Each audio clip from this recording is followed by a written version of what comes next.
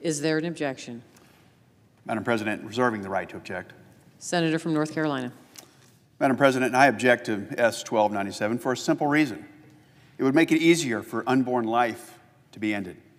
Last year's Dobbs decision brought renewed hope to Americans who believe in the sanctity of each and every life, including life in the womb. After 49 years, a new culture of life has begun to take hold across our country. But this bill would actually take us backwards. This bill would allow abortion on demand in pro-life states, so long as the patient is from another state. This bill would expose doctors and nurses who work in religious organizations and clinics and hospitals. It would expose them to costly lawsuits if they stand by their deeply held beliefs. This bill would violate the spirit of bipartisan Hyde protections by providing $80 million taxpayer dollars to the abortion industry. I was elected to save as many unborn lives as possible, and this bill puts more unborn lives in danger.